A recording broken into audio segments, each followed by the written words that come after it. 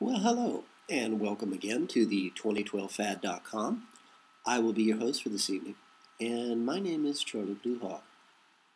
Last night we talked about holographic survivors, and we discussed the possibilities that our world, our existence here, is actually nothing but a hologram, a holographic box. And unlike the other two scenarios we've chatted about in the past. The first one being, well, you and I are students going to university. We're 19 years old, roughly. Our parents have paid for us to have a very expensive education, and that education includes spending a Friday afternoon for a few hours of our time plugged into a computer, basically like the Matrix movie, where you and I are actually inside of a video game, an educational learning program. And we actually are born into the program, and we live and we die here, whether it's 50 years, 60 years, 70 years, 100 years. And at the end of this virtual 100-year lifespan, you and I wake up safe and alive and healthy and whole and still only 19 years old. And what for us in the real world would only be a few hours, we've actually lived an entire lifetime. And I would imagine that there's a grading process the computer would see, if we had the choices of A, B, and C, which ones did we choose? Did we make the right choices? And did we pass the class? Well, if that's the case, then the program's been hacked and gone horribly wrong, because I don't think I would pay for my children to be tortured for 50, 60, 70, 100 years by sadistic, soulless creatures known as our masters. There must be a better way of educating people. The second possible scenario is that you and I actually live in a real world, a real universe, but in our case it would be a multiverse, where you and I live every day in multiple dimensions simultaneously. Our minds have the ability, the capacity, to live several different lifetimes at the same time, which is why every night we require sleep, so our mind can reboot and combine all of those experiences back into a single consciousness and be ready for the next day. That's why we require sleep. Our bodies don't really require anything more than rest, but the mind, the psyche, requires sleep. And also, there's probably people experimenting on us, people we don't know anything about, and using us as lab rats. Then the third possibility, the third scenario, the holographic survivor scenario, where you and I, our bodies are gone, and the essence of what we truly are has been reduced to particles of light inside of a box. And its only purpose is to keep us, quote unquote, alive until our rescue ship, I suppose, reaches its final destination and new bodies are provided for us and we start life in a new world, whether because of disaster or because of war. And that would explain this constant deja vu, at least I get, and I'm sure you do too. The holographic survivor scenario is we're not actually meant to learn anything, we're not actually meant to evolve or to grow, we're simply being preserved like specimens inside of a jar of alcohol. That's why, at least for me, it's like living inside your favorite television show and watching it in repeats year after year after year after year. It gets to the point where you can actually talk along with the TV and say the same lines. You've seen this show so many times. So in the holographic survivor scenario, maybe the Mayan prediction of the end of the world in 2012 actually is not the end of the world. It's simply time to restart the program. And the memories that you and I share of our existence here are erased. And we start the same program all over again. This has happened before, it will happen again. We've been hearing that phrase quite a lot lately. But the interesting thing about that scenario, besides the fact it's kind of scary, besides the fact I have this feeling that if we were escaping a war, our enemies have managed to come along with us. What most people here don't realize, I've been in computers for 25 years. You've heard the phrase, wipe your hard drive. And you figure, well, if you wipe my hard drive, you're going to lose all your data. That's true to a certain point. But there are different levels of computer wipes. I can wipe your hard drive so it appears to be empty, but in reality, the data is still there. It's just not accessible to you without the right software tools. To delete a hard drive completely, you have to do what we call a government level wipe. It literally wipes every bit of information off of your hard drive. If you just do a regular computer hard drive wipe, there's still data in there, and we can still recover all of your files. You probably don't know that.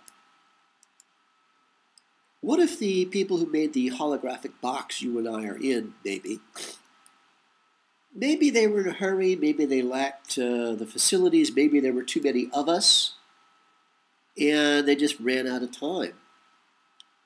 But what if we are in a holographic universe, and every time the 2012 Mayan prophecy comes true, and all of a sudden the program restarts, what should have been a complete wipe of our memories of this particular lifetime of the same program running over and over and over again is not complete? What if deja vu really is memories of the last time we did this TV show? The last time we said our lines? I did an experiment off and on the last, couple of months. I actually deliberately did what I wasn't supposed to do, just to see if it would affect the outcome of whatever I was working on. And I was actually kind of astonished to see it didn't change anything. The world continued on as if I had done what I should have done. Try that sometime. The jobs don't do it on time. See what happens. What'll happen? Nothing. Because the program is written to do a certain thing over and over and over again, regardless of what you and I, independent thinking, reasoning beings, decide to do. Try it. You might be astonished. So tonight I thought we would chat about permission to speak. Sort of goes hand in hand with the holographic survivors scenario. I remember my time, I was 5 years at NASA working. I'm not a scientist. I'm a computer guy. My job included education and public outreach, public relations.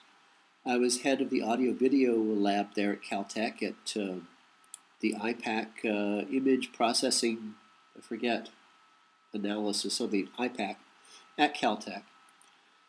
And I was also in charge of trade shows. I was also doing graphics. I was also the system administrator. I had like 7 different jobs. Excuse me. And this horrible, horrible woman who didn't even have her doctorate, she had actually told me, quite frankly, that she'd had sex with her professors, and that's how she got through college. And she was quite proud of that. And she never defended her thesis, which is a requirement in academia to have the right to call yourself a doctor.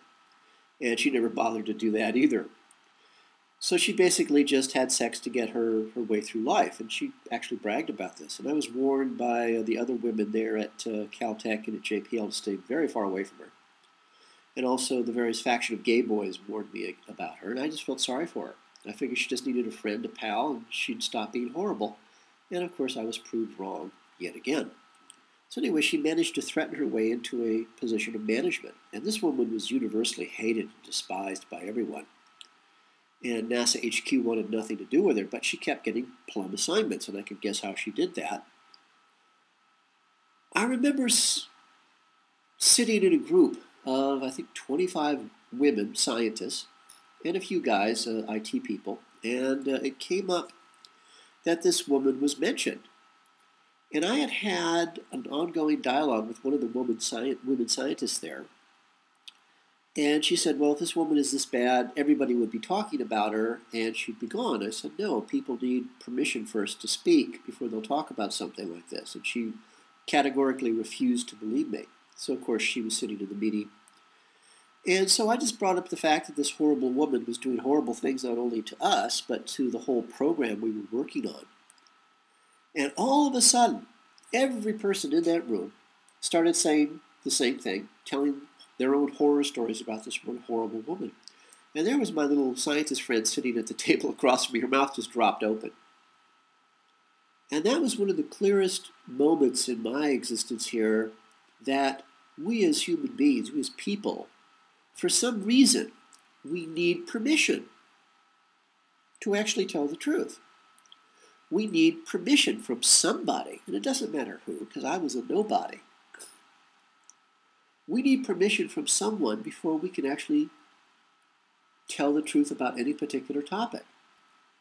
It gets really back to the herd mentality, to our masters calling us cattle, because 98% of us truly are cattle. We literally need someone to say it's okay, to say, hey, you're hurting me, to say, hey, stop that, what you're doing is wrong. And so I wonder, this need we have for permission to speak. I'm wondering if you, for example, could turn to a friend and say, you know, is something bothering you? And guess at some topics. Mary Jane stole your sandwich out of the refrigerator at work and you're pissed, but you can't say anything. Did Mary Jane steal your sandwich? She stole mine. At which point, probably a whole floodgate will open. And it occurs to me this is how our masters, one of the key ways our masters have of controlling us, by making it politically incorrect to tell the truth. I'm trying to think of a polite way of saying this. There isn't any real polite way of saying it. I grew up in Southern California, time in New York, and for 23 years I actually lived in Hollywood, so I thought I had seen every foul, dirty, despicable, loathsome act a person could commit against another person. I got to New Zealand and discovered that I had seen nothing, that the New Zealanders had refined hatred and bigotry and cruelty to a level that I didn't possibly imagine.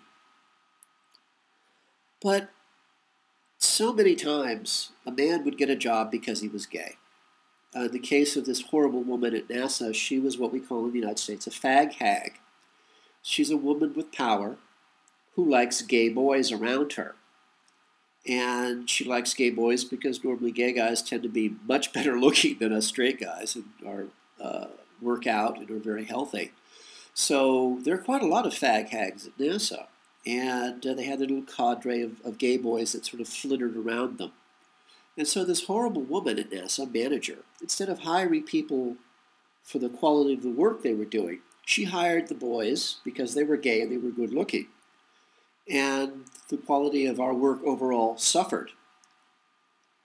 And one gay boy that this horrible woman hired at NASA, one of the women scientists came up to me in the hallway one day and says, what are you people at EPO doing? Why did you hire this guy?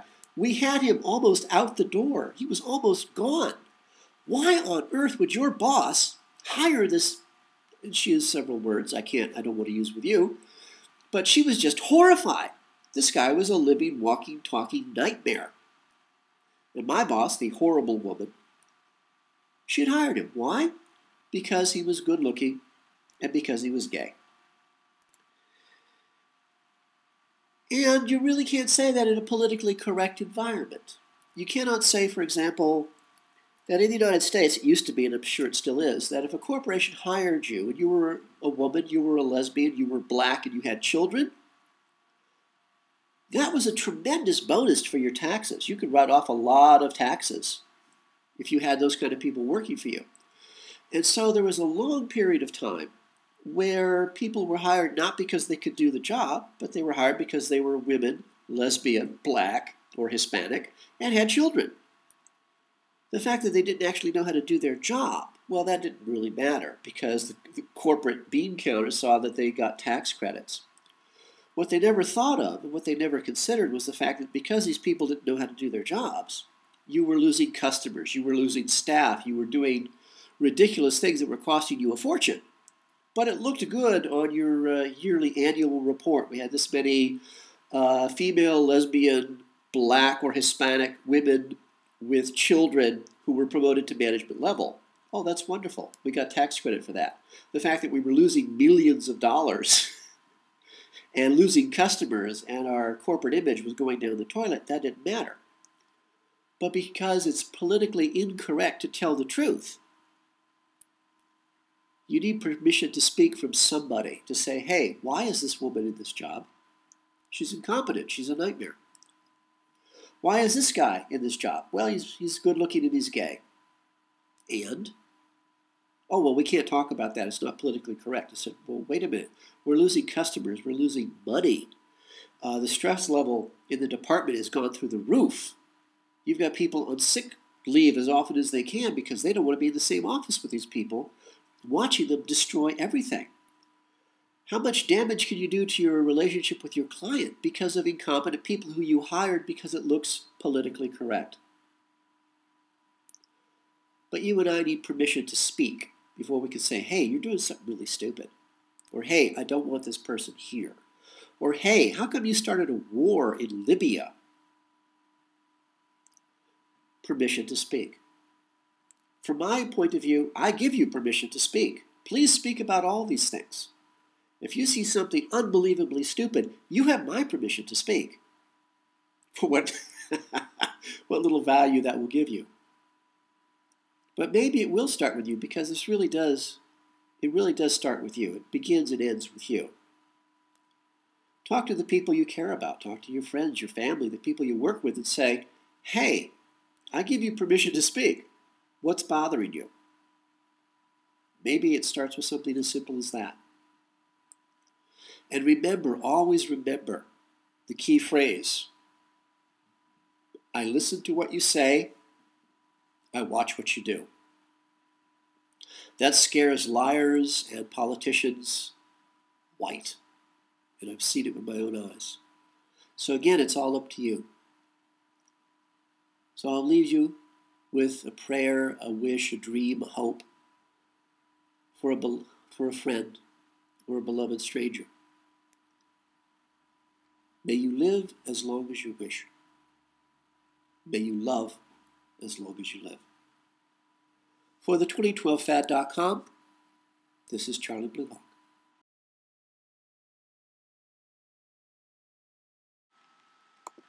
The 2012 Fad is brought to you by Coffee and Blood, Love Letters Between the Dead, a series of 5 erotica horror novels about a fallen angel finding his way back to regain his own soul, and how the CIA war against the human race, their black magic, captures and traps him in the body of a mind-controlled slave designed to hunt down and to kill their god, their Satan.